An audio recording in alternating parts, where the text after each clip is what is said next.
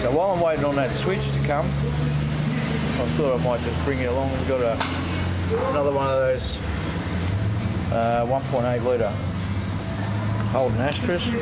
Remember that water pump that I did? That took took me a fair bit to smash out. Well, it's another one of Tom Belton water pump, and there's no history of this having a. Hang on, we'll just get this up in the air a bit.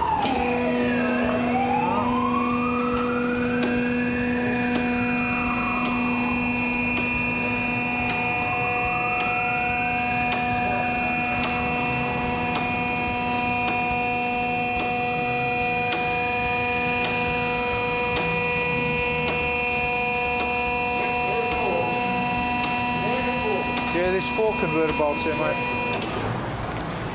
You got to get a little bit of stuff out of your way. But there's the water pump. And if you have a look closely, you can see. I tilt my screen a bit so I can see. If you have a look down in there, you can see a residue of water mark or coolant mark. That's the water pump. That's what I had to smash to pieces to get it out last time. But hopefully. This won't be such a biggie. Well, they don't take long to do, really. You know, you've got to pull a couple of bits off. Anyway, quite simple. There's a mark in that plastic cover there, or housing. Mark on the pulley for the crank. And the upstairs marks. There's our upstairs marks. We've made little reference marks here with there's a notch in that, a notch in that. That's a little reference mark there. And the plan, or the idea is that these will, through the centre of the bolt, those 2 there will. How about I'll get a ruler and we'll just show you. This is the best way to make sure that you're on the money. So through the centre of the bolts. There's our marks. And they're going to be a little bit off because, oh, hang on. They're going to be a little bit off because we have stretch in the belt. So that's all you got to do is leave yourself some reference marks there. They're going to be joined across. This is an 18, X18 engine. Anyway, let's get the belt upper and we'll check out that water pump. Yeah, this will give you a good indication on this, how much this is stretched. When this is adjusted, and this is the adjuster here, you try and turn this.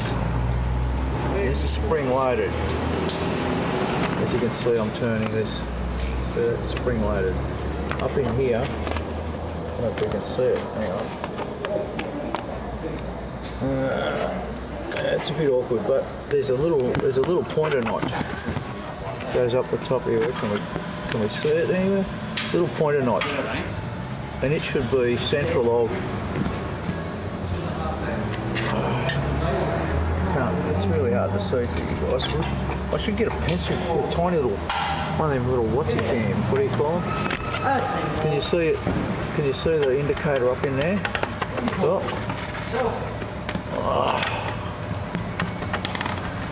Stay there. Yeah, mate, making a movie. Trying to get the shot, brother. Trying to get the shot. Get the shot? Yeah. Here we go. Here we go. Right. You can see the little, just at the top there, you can see that little, oh, it's hard, isn't it? You see that little pointer there? That's supposed to be in the middle. And that'll give you an indication on how much that belt is stretched if you have a look at that. But I'll show you when we set it up how to adjust it. Anyway, let's get the belt off and we'll have a look. Yeah, so there's the tensioner and there's the little pointer I was talking about. You're supposed to set it up in the middle there. Of course it was down here, indicating it had quite some stretch in the bolt. So I really couldn't tell you. This is supposed to be done every 60,000 K. But as you see, I've got nothing holding, I'm not using any special tools.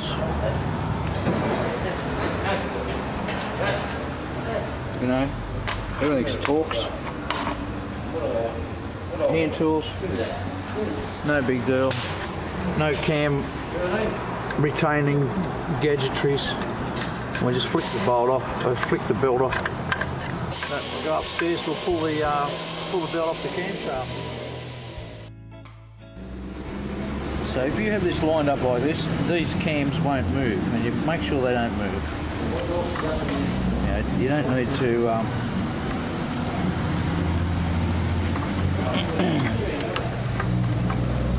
you don't need to move the cams. And there's the belt, she's off. Let's have a look at her.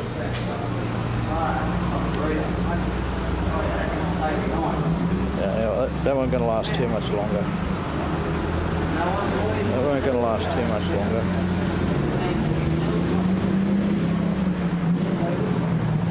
Now it's probably about time you normally, well, General Motors, so it's been done by Holden. I doubt that. It's got 130 or something thousand K, so I doubt that's the original belt, because as I say, they're supposed to be done at every 60. But anyway, we're going to change. We do a kit. We'll change the idlers. Pointless changing the belt if the idler locks up, because it's old.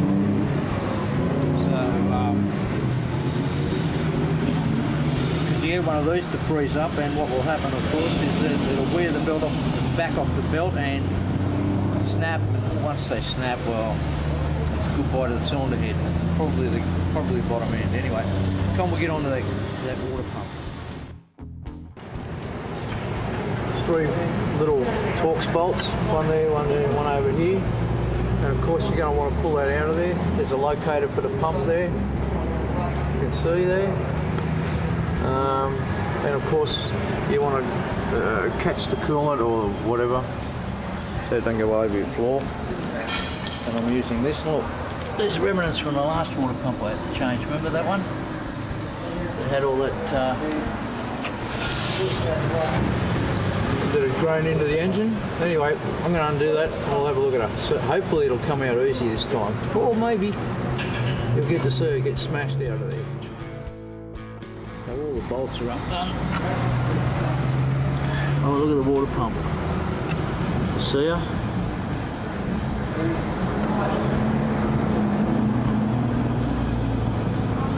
She's gone. Now I wonder how that's going to come out. Anyway, so what I'm going to do is get a bar. I'm going to pound down on here, and hopefully it's all going to come apart. Otherwise I'm going to have to do another smash it to pieces job. Oh, this one moves. Hang on. Right. Now I'll leave it sit there. This one moved, that's a good sign.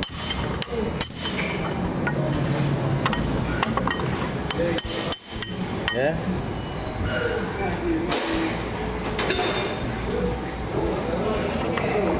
Out that one came. I'm amazed.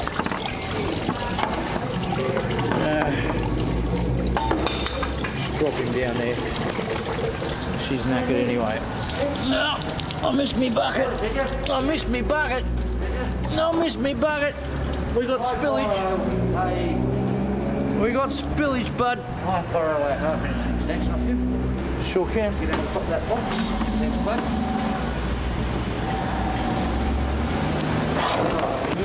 Yeah, so you saw I've just tightened it up. But that's knackered. Happy days. Yeah, if you look, you can see that's almost started to grow, so we were lucky, I think. We were lucky. That's about all. But so we'll replace that along with the belt, the 2 idlers and the tensioner, and yeah, that's probably about half hour's work. If you have a look, there's my mark. This is the reason I do this and put marks in places, because when I give that a bit of a pounding shock there, we've moved off the mark just as like what have we got, a half a tooth. That's no big deal, we'll just turn it back until she lines up again. We'll check it with the ruler across, straight edge or whatever you want to call it, before we install the belt, the new belt.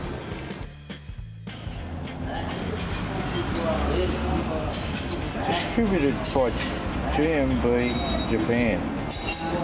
Doesn't say where it's made though, does it? At least these do.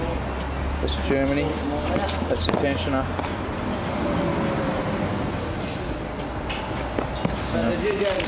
Pulleys. Yeah, mate.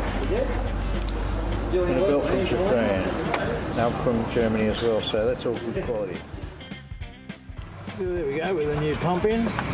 As you see, there's not really a lot on those washers that hold the thing on, but that's it. Just firm. That's all you need to do them up. You don't need to crank on them, just firm spine. Alright, we'll get the rest of the stuff together. So there's our tensioners, our idlers there. They all come with new hardware which you want to use, and there's the tensioner. There's our markings. It tells you there. New belt. And if you really needed to, you could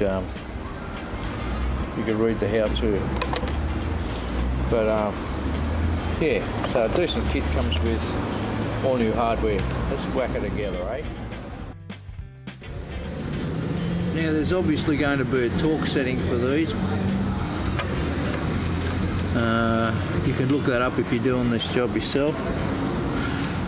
But experience tells me how tight to do these. I've done plenty of them over the years. Yeah, so we'll go to the next stage. We'll get the big lucky band around her. Okay, so I've started putting the belt on, and if you have a look closely, you'll see there's a screwdriver just sitting inside there, holding that belt up into the teeth. And when we put the tension on this, everything's lining, everything's going in, see? Now the next bit's going to be a bit tricky because we've got to hold this gear in its correct position.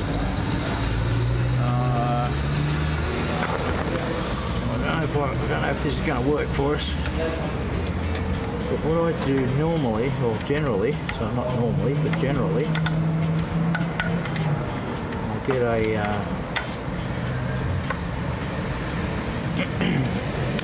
get a torque socket that'll fit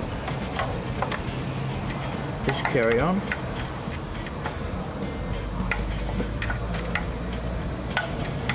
Come on. Okay.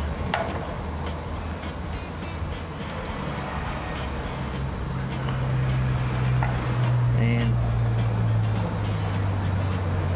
we'll turn that round to there so that where our marks are lined up again, like so. Yeah.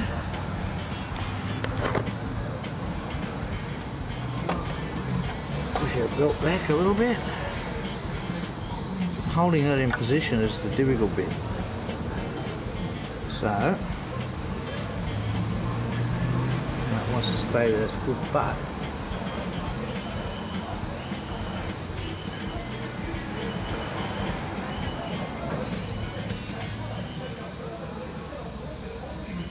Sorry gang, we can rely on a good old zip tie to hold that in its little slot there in its position, just like that, see? Zip tie that on there, we're in position here. It actually goes just a little bit more. There we go. Happy days. I've got tension down here, I've got tension up here. Next is we'll get the tension set up on the bottom of it. Now as you can see, we've got still got my screwdriver in holding things. What I need to do is to get that little slot lined up into that little, where are we? Into that little dimple.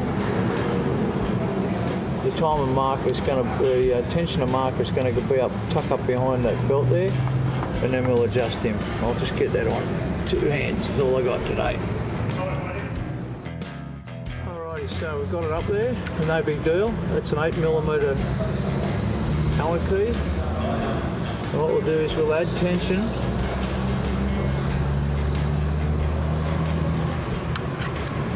until the pointer, did you see the pointer move there? I'm not sure if you might see the pointer move. Well anyway, trust me it does. So we get it up into the right range. And that's an awkward thing to see whilst you've got a camera in your head, but so I'm going to have to leave you with that for a second, and I'll set the torque up, set the tension on that tensioner. So there we go, 8mm, turn it clockwise direction. Then once you get it into your into the correct place, you just lock it in with the bolt. Now it's back to putting it back together time. Snip this off. Down here, sacrificial zip tie. Take my, hang on. Gotta let the hoist down a little bit more, hang on.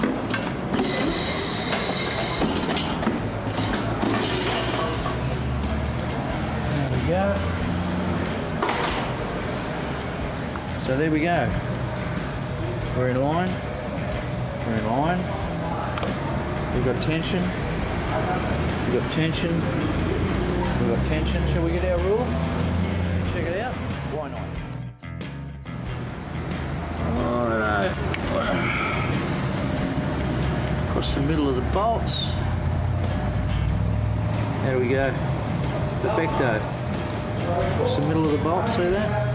Where are we? There we are. Middle of the bolt. Middle of the bolt. 2 marks. Perfecto. Now, what you would normally do in this situation is they do tell you to wind the thing around, making sure that you wind it around a number of times, making sure that the line down the bottom there lines up each time, and these all line up each time. Probably worth a smack on the hand for me, but I don't do that because experience tells me I'm done all right. Anyway, we'll whack it together and we'll start her up. So it's back in reversal. Bottom cover first. We'll get that underway. So there we go. We've got the pulley on the bottom. Cover on this, the bottom section of the cover on. These just clip on. Top section's got bolts. Don't forget the cam sensor. Yeah, I've done it. I thought, oh, I'll be alright. And I'll go, oh, bloody cam sensor. But what I'm going to do here is I'm going to put this top cover on with its attaching bolts, and then we'll crank her up before we put any more together and make sure she runs. It will run.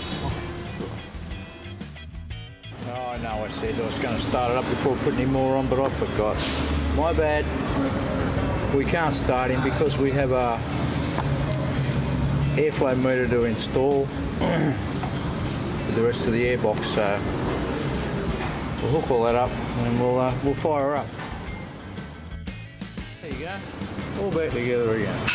Let's crank her up. Are you ready? What's going to happen?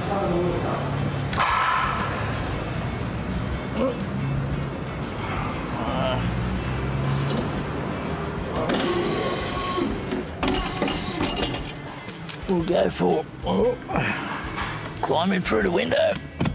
Go to park. Out.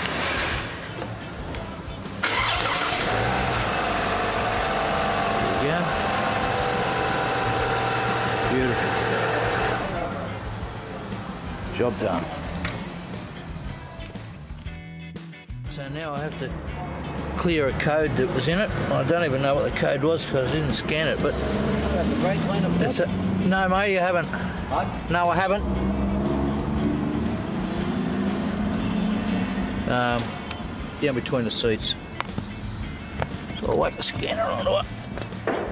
Turn the reds on and we'll give it a shot. Be quiet. I'll bring you back when I get it all logged up. So I would normally, you know, with a Holden you get a Holden, but this one being the German, this is Opel. So we'll go with Opel. All the versions. And see what code it held. I don't know whether it, it might, maybe it's got a low coolant code, or maybe a camshaft or out of range, or maybe even a knock because of the rattle in the pump maybe. I don't know, possible. We'll see what happens.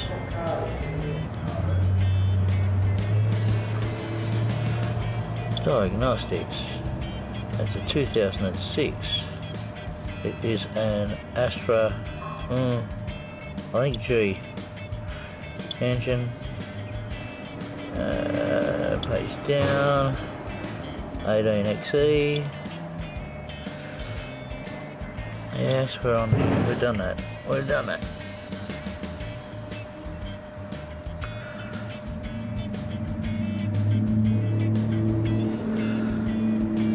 It's actually quite an easy job. I've taken a little bit extra time because I've been running the camera, but error in communicating. Okay, we'll go with XEL then. You probably knock it over in an hour, something like that.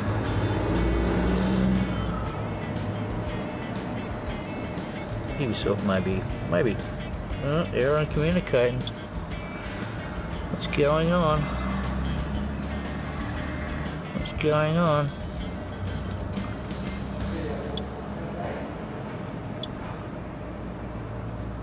Extra. We'll go with Astra H. Engine.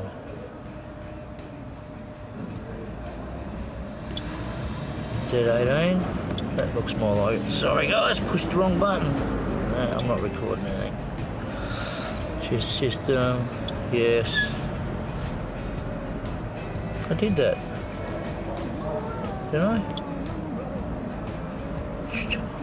Alright, I'll go with that one. So many variations in these damn things. Alright. Trouble codes. Read. So it needs a coil or it needs plugs. Okay, there's some more good news for them. Because it only says it's cylinder number 1, it's probably going to be spark plugs. I bet they're knackered. Anyway, we'll clear that code out of it.